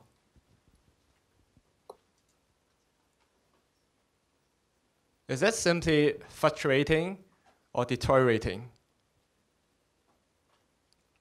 I guess the fact is crystal clear. Democracy might not be the remedy for all incident or all problem, but it is a necessary condition. It's a first step for us to fix Hong Kong. That's why I guess when Mr. Zhang said democracy could not help us all, could not help in all occasion, I guess you have to also speak the later part. Without democracy, you could not do anything, just like what we live in Hong Kong, what we are facing. Okay, Professor Wu, if you would like to add a few words, or Professor Diamond, and after which we should throw the floor open. I can let Professor Diamond to... Yes, Professor Diamond, do you want to respond to some of the questions? Thank you. So I'm getting an echo here. Maybe you can resolve it. But a few comments. First, I think it's been, frankly, a remarkable discussion that's just occurred, really a very significant and striking one. Second of all, I'll just say that, you know, friends of Hong Kong from outside share the concerns of people in Hong Kong that something significant needs to be changing 17 years after the handover. Something significant seems to be changing. That maybe there's a threshold being crossed where the respect for freedoms, for autonomy, for good governance is really beginning to give way now. It's kind of a cumulative effect. I'll say it's not showing up in the World Bank governance indicators, but those aren't the end and beginning of wisdom. And I think what Ming and some others have referred to require careful attention. You know, I have to make a comment here that I think maybe sometimes in discussions about Hong Kong, we're reluctant to make, but it's the obvious one. There's an elephant that lurks in the room whenever we discuss this issue, and that is democracy in the rest of China. And, you know, I think it just needs to be laid on the table if you're trying to identify what the anxieties of the leadership in Beijing are about all of this. There's one that you're simply unable to address through persuasion, which is the possibility that in a China, mainland China, that's rapidly modernizing and experiencing a lot of challenges and stresses of its own, the unfolding model of the completion or deepening and realization of democracy in Hong Kong, you know, people could take note of this in the rest of China, and it might begin to inspire aspirations for, you know, some kind of more significant movement in the democratic direction in the rest of China. This presents a series of dilemmas that I think run through this discussion. And here I'll just try and briefly respond to Professor Wu. You know, frankly, there just aren't many instances, certainly in recent history, really more generally, of a piece of a country becoming more or less clearly democratic and even liberally so when the rest of the country is not. But you do have an arrangement here. You have a contract. You have a bargain. It's one country, two systems. And I think it's very important, just politically it seems obvious, for Democrats in Hong Kong to repeatedly affirm and embrace, with a bit of affection even and sentimentality, the one country aspect of this, that there's no doubt about this. There's no questioning of this. And I've tried to persuade, you know, many of my friends and colleagues in Taiwan, Democrats in Taiwan, of this as well. They don't do themselves any good by pushing, you know, independence rhetoric. Hong Kong is very different, of course, in this regard. But the other side of the coin needs to be pushed, that the bargain is one country, but in exchange, a recognition of two systems. That recognition just isn't unfolding now. And if it were, there's just, frankly, no good reason not to have a fully democratic election for the chief executive in 2017. And I absolutely, as a political scientist, completely agree with what Anson Chan has said. I mean, let's have a little confidence in the sanity and rationality of the people of Hong Kong. You know, they're not crazy. They're not going to elect someone implacably hostile to Beijing. It's one country. You've got to get along with the authorities in Beijing. So, you know, this then gets to the most painful issue for me, and the one that I feel it is least appropriate for me to speak to directly as an outsider. You know, well, if you're stuck, you've got a legitimate claim on political science grounds. You've got a legitimate claim on normative grounds. You've got a legitimate claim on contractual and, in a way, constitutional grounds to, you know, finally get a genuinely democratic election for the chief executive in 2017. And, you know, the leadership in Beijing says, no, sorry, it's still not the right time. We need these protections and constraints and exit options for ourselves. Then what? And, you know, I can only say there are a lot of transitions in the world. I study democratic transitions where, you know, things get stuck. The authoritarian power, you know, kind of digs in its heels. And things only get unstuck, frankly, with mass civil society mobilization. But that is a very risky strategy. And, you know, it could make things better and it could make things worse. So I think it's fairly obvious, you know, that there is a moral claim and justification for this kind of method. But, you know, the political analysis needs to be done in a very careful way. And I think if people turn to methods of social protest, it will be more effective if they're protesting, if they also continually manifest a sincere and very visible commitment to the one country aspect of one country, two systems, and that can put them on a better standing for really making an impassioned and increasingly mobilized appeal for a timely recognition of the democratic and implementation of the democratic process and democratic promise of the basic law. This is a defining moment here, I think, because if a democratic election by, you know, reasonably open and decent means is rejected in 2017, when's it going to come? You know, it could be rejected indefinitely. And as Anson Chan noted, then there's the matter of 2016, even before 2017, and 2020. And so, you know, I think the obvious answer at that point of when it's going to come is, well, it'll come when the rest of China democratizes. I happen to think that's going to be sooner than a lot of other people do, but none of us can know.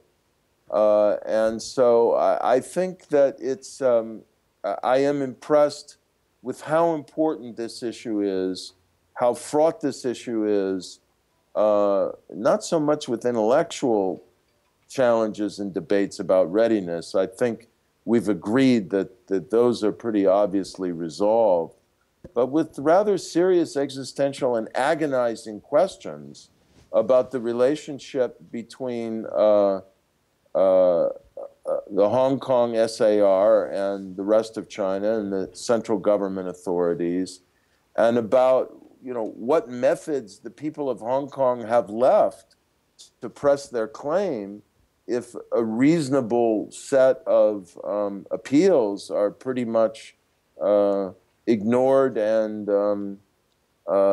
met with resistance and indifference. And I can only wish you, or extend my sympathies and best wishes, because it's not a choice that outsiders can make for the people of Hong Kong.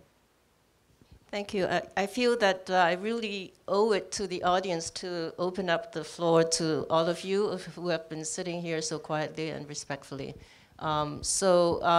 May I call on the audience first, and then maybe if you can somehow, Professor Wu, you can maybe help respond to some of the questions. All right, so anyone? Yes, please.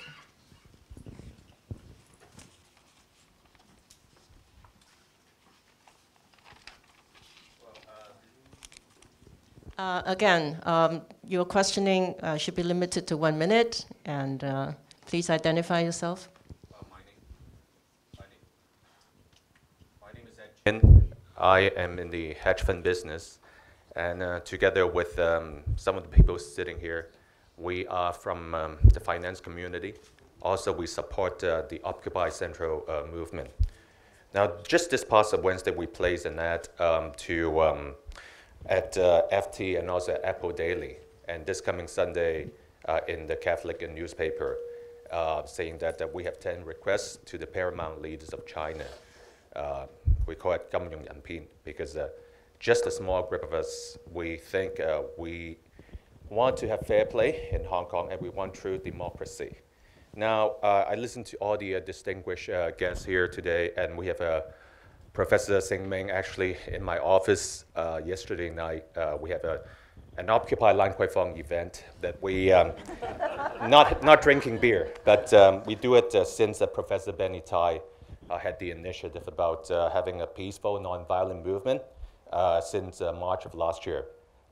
We want Honorable Jasper to speak with us, because you say don't use the word likely citizen, right? Use Hong Kong people. But we are very confused about your stance, honestly. Now, we don't represent our firm.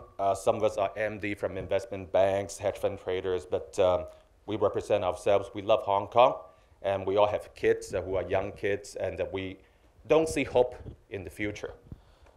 You're a career politician, Honorable Jasper Zeng, or Zheng, right? They use Zheng here.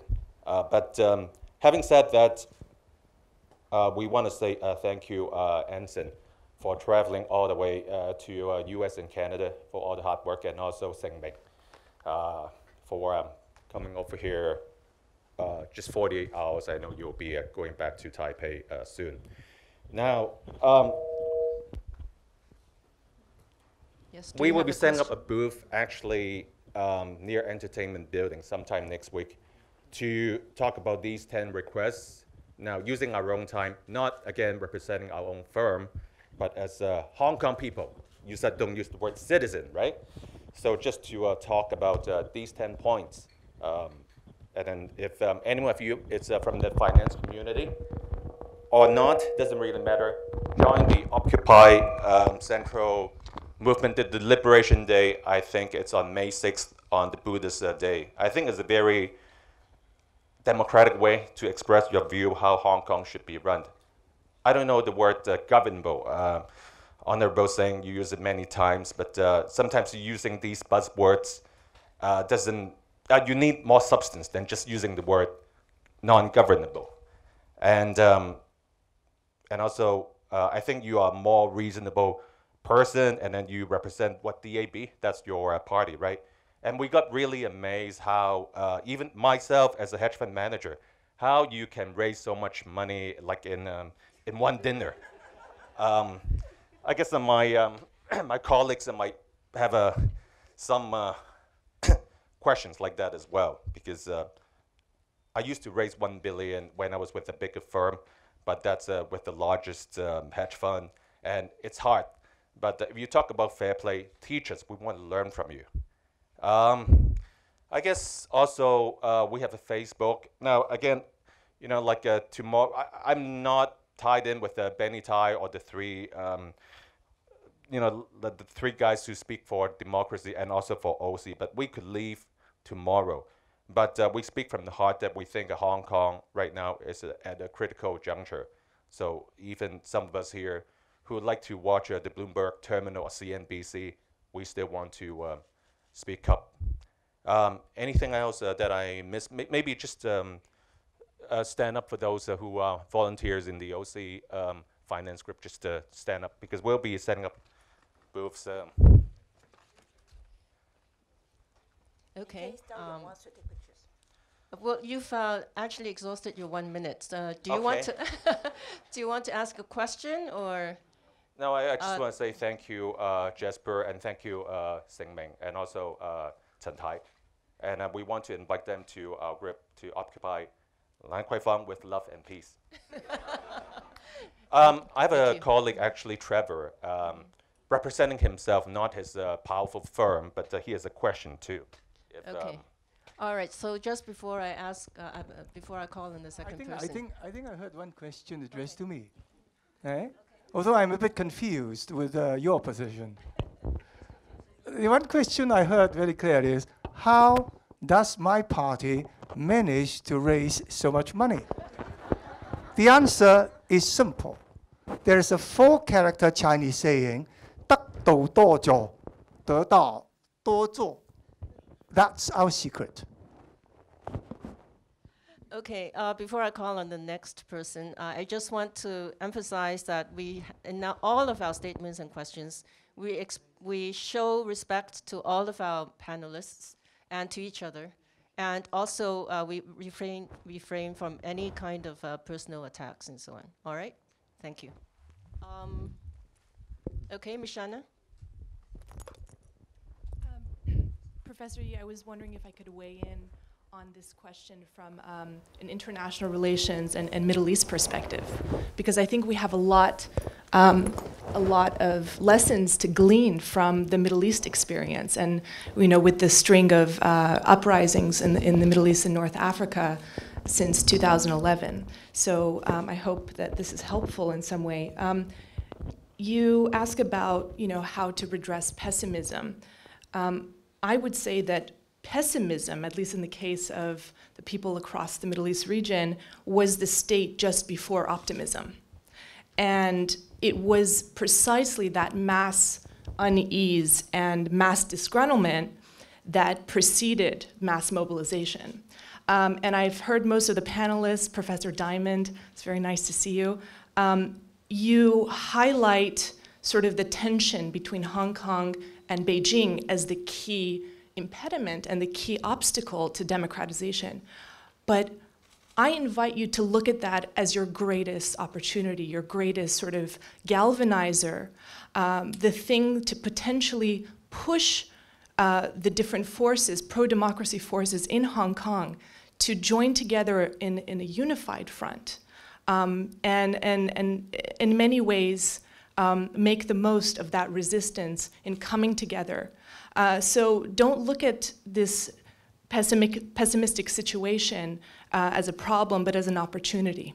Thank you. Thank you. David? I just make a comment and then ask a question. I agree very much with what was just said, because I think right now Hong Kong's got a perfect balance, which is, in the mainland, if you want to get something done through legal channels, my friends used to tell me, 必须 now. You must make trouble. Well, we've got the people who are willing to do it, right? Now, the point is, we don't want them to do it, right? Jasper clearly doesn't want them to do it. I think the business community doesn't want them to do it. Anson doesn't want them to do it. But that's the fear in Beijing. Now, to some question, you then get to the question of trust, right? Can Beijing trust? Can it trust the people of Hong Kong to elect? That's a really big question. Can it trust you guys to be civil? Please do that. Civil disobedience, right? But then the question overall that wasn't raised today, which I thought we haven't talked about, is the question of external influence. And that becomes a question of trust again, right? Anson, don't you work for the CIA? I mean, Beijing is convinced that you work for the CIA. You know, I mean, otherwise, why would you have gone to Washington and met with Joe Biden, right? And that gets very much to the question of trust, because I'm constantly challenged to explain, you know, what the British are doing here, what the Americans are doing here. I'm not even American, I'm Canadian, you know, and I know we're not doing much at all, but there is part of the whole process that's going on here, and part of the intensification, I think, as well, that people are seeing over the last year or two is that Beijing knows, if I can use a bad word, the shit's going to hit the fan, right? We're moving to the time. 7 years ago, they promised universal suffrage, right? We're 7 years since then. And it's going to happen. I mean, well, the decision has to be made, and as Larry said, they've got to make a decision. Can they live with it? And so the time's really come, and so that's why I think in part we're seeing the intensification, we're seeing all the questions. I overused my time. Thank you. Yes, actually, I wanted to rephrase that question. Should Hong Kong's democratization be resolved behind, within the family? Or, why should we make international appeals? No. I think, first of all, you're absolutely right. The issue at stake is, all we are asking is for Beijing to deliver on its promise to the people of Hong Kong, which is that in 2017, we will have genuine one man, one vote. And the same for election of all members of the legislature in 2020. No more, no less. I think that whilst there is a sense of pessimism in the community as a whole, I hope you will also read a more positive note into the action that various parties are taking. We're certainly not allowing pessimism to defeat us. We're trying all in our own way to focus attention on the issues at stake, to try and fight for genuine universal suffrage and not a package of false universal suffrage proposals that will only set us back. And if we, as been urged by some people, we should pocket what little we have in the hope that we'll get more later down the road, do not believe that. Because if we accept this for 2017, then Lord knows when we will have an opportunity to reopen this issue. Finally, am I a CIA agent? I think I'll leave it to the wisdom of the Hong Kong people to decide. Anybody who knows me knows that nobody can tell me to do what I don't want to do.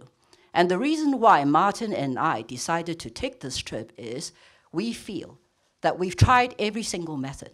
Behind-the-scene diplomacy, urging communication, urging dialogue, urging the business sector to take a more sensible view and just depart a bit from their vested interests. And as Professor Diamond quite rightly suggests, when all else fails, there has to be mass mobilization, and everybody in his or her personal capacity should do what is necessary to focus attention on this issue. He is absolutely right. This is a crunch year for Hong Kong.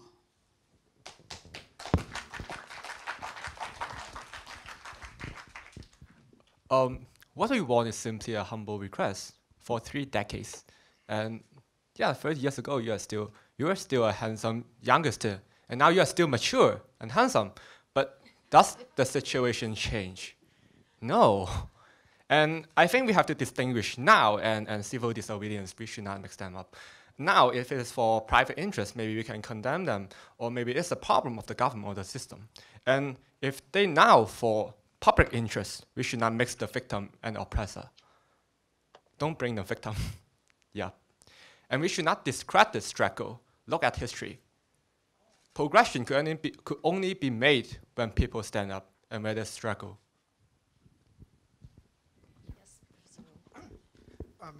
Speaking of,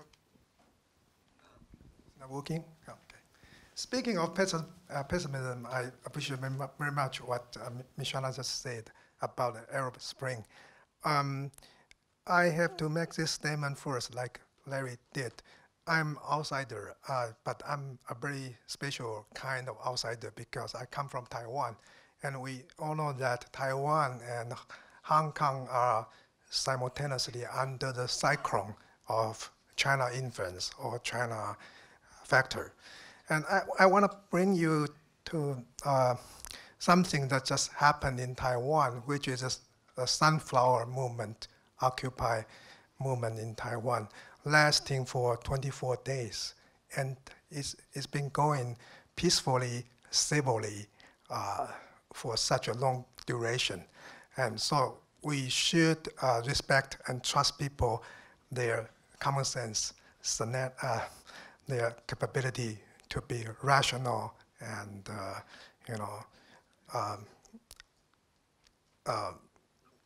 effective in demanding for political reform. And we know that before this Occupy movement in Taiwan, the political climate in Taiwan has been very pessimistic for almost 6, 7, 8, 10 years. Yeah, but all of a sudden, just because of this Occupy action, when 200 young people and students broke into the legislative yuan, the parliament of Taiwan, then all of a sudden, things changed. And nobody ever thought about this possibility. But once that happened, things could be changed. And so I think we should sometimes change our mindset. We are always shackled by some prefixed framework, say like one country, two systems, okay? And even now, we are worried about the erosion of one country systems. So I just want to say, by quoting an American political theorist, she said that if you think we are demanding the impossible, if you think our demand is impossible, then we are demanding the impossible. I feel that we owe it to the audience to ask some more questions before we close. Any more questions? Yes, please.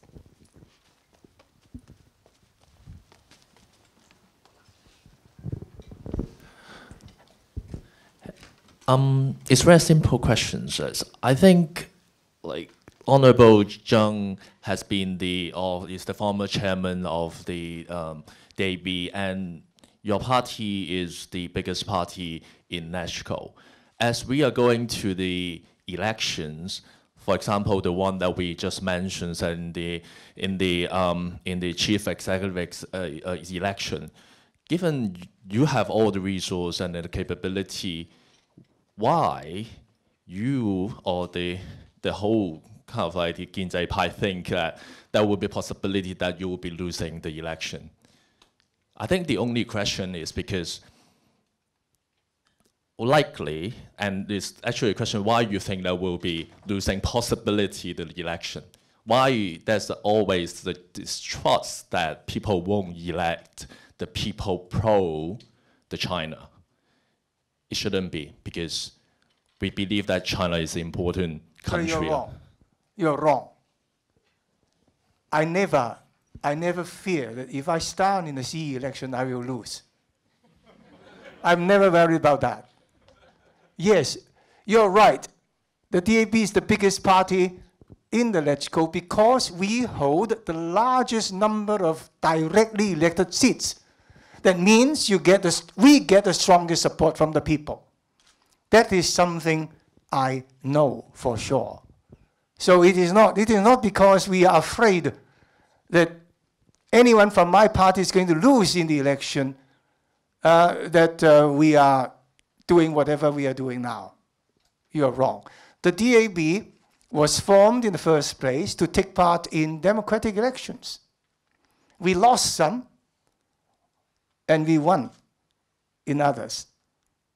And that has made what DAB is today. Other questions?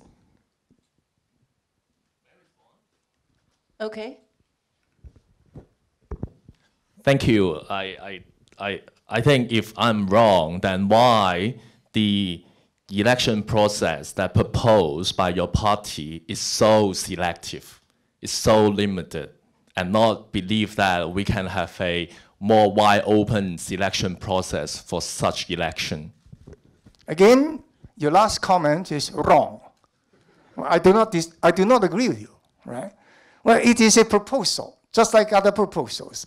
Where, according to the current chairman of the DAB, it is a proposal which is entirely consistent with basic law, which is practicable, and which has popular support. I was told, because I'm not taking an awful lot of part in what the DAB is doing these days, but I was told by members of the DAB that before revealing that proposal, they did several rounds of public opinion survey, and the proposal got very good support, right? But still, it is a proposal. There, it is laid down on the table for discussion, for negotiations with other parties, with other stakeholders, interested quarters in our community. I think that's what the DAB has been doing. If there are no other questions, then I'll let David ask his last question. Given the context that you understand so well, and I apologize, you seem to be being treated as if you're the enemy today. And having spent time talking to you and as a political scientist knowing you, you are clearly not. And I want to make sure that the people who leave here don't know this, don't think that way, that you're an extremely rational voice. If I am treated as an enemy here, it means we have a biased audience. Correct. That's all. It's okay. That's okay. But then why would the DAB, and going back to that question, why would the DAB put forward such a policy that clearly is going to empower the young people, that's going to put tens of thousands, if not hundreds of thousands of people into the street? I mean, that shows really a kind of insensitivity to the nature of where things are now in terms of the political dialogue. That's what struck me by it, that it really seemed to be sending a message to Beijing saying, don't worry about the democratic aspirations of the people of Hong Kong, because the real democratic aspirations are probably a minimum 15%, 12.5% to 15% threshold in the nomination committee, which nobody has said yet today, but sort of that's Anson, that's sort of the basic line, that's the basic point. And your proposal is so far beyond that, that it sends a message to Beijing that they can get away with 30%, 50%. And if they think that, and if they think that they're only going to get 10,000 people in the streets like 2003, they're completely wrong. And the real messages to be sending is minimum 12.5%, and if not, you're going to get hundreds of thousands of people in the streets on July 1st. I mean, that's where we are. And it just strikes me that from that point, I mean, the point to move is to move from there. So I was troubled by the DAB's point. Can I just comment on one point? I hope that Jasper will be willing for the DAB to share with us exactly who conducted the so-called opinion survey and where is the popular support. Of course, the DAB itself, of course. Can we be transparent about this? Can we know what questions were posed and what was the result of the polls? And the synchronization of the Oh yes, I can, yeah, because as I said, I did not play any part in the survey and in the design of the proposal itself. But yes, I can ask my colleagues in the DAB. But that's not the point. With due respect, David, if the DAB, if the DAB puts forth a proposal very different from that we have seen, they may make other people very angry. I don't mean people in Beijing, people who have been supporting the DAB. So I have gone through this myself in the past 20 years, right? The DAB has its very loyal supporters and they have their expectations of the party. I believe that this proposal now put forward by the DAB is very much up to the expectation of its most loyal supporters. It may be perhaps a small percentage of the whole population. The DAB has to reflect their opinion as well. Okay, I'm afraid we have to vacate the premises now, and I really very much appreciate your participation and would like to thank most sincerely our distinguished panelists. Thank you.